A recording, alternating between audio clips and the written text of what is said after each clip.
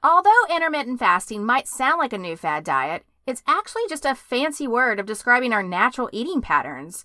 Many of us have access to 24-hour food. However, our bodies are still built to support a much shorter eating span. After all, our ancestors didn't have access to a 24-hour grocery store. Sometimes they went hungry. And 16/8 fasting is simply an easy way to break down the day for fasting.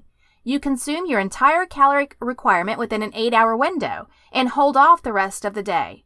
So in a nutshell, 8/16 fasting is most simply described as eating during the day and not eating at night. Sounds pretty simple, right? That's because it actually kind of is. Let's listen to Dr. Steven Gundry to find out more about why the 16/8 diet can help you lose weight and improve your health without ever feeling restricted or deprived.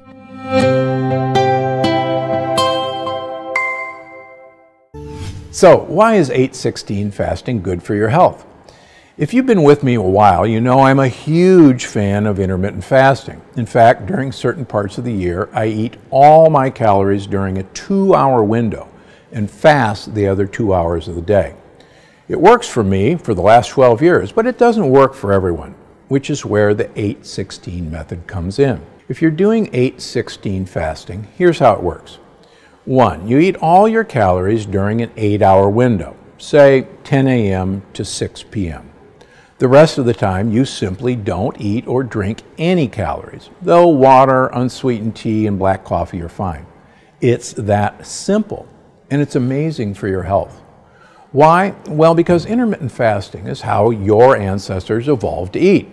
No, not on a precise clock like this plan, but based on when they found food. It's not like the hunter-gatherers of the past always found 2 eggs for breakfast, after all. No, sometimes they'd have a wild boar to feast on. Other times they'd go days without meals. That's how your body evolved. Now, I would never tell you to go days without eating without supervision. But keeping your body guessing a little is a great way to optimize your health. In fact, a recent study looked at intermittent fasting in people with type 2 diabetes. The results of the study showed about a 15-pound weight loss in about a 3-month time period. Why? Well, if you are restricting the time you're going to eat food, you're going to restrict calories you eat too, because it's virtually impossible to cram a lot of calories into a small amount of time. Plus, even if your stomach growls a little bit at first, it takes some getting used to after all. Your body knows how to handle a little hunger, and you'll be okay. In fact, I tell my patients, embrace the hunger. So, with all the fasting methods out there, why 8/16?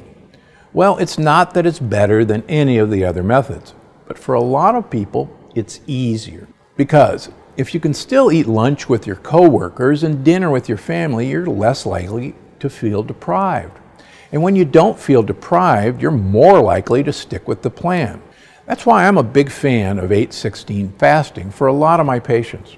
It's sustainable no matter what your lifestyle is. And ultimately, your health is my #1 concern. So I suggest picking a couple of weeks that work for you and committing to 8/16 fasting. Just schedule it so that you can enjoy the meal that's most important to you and your family. That way you can live your life and enjoy lasting health too.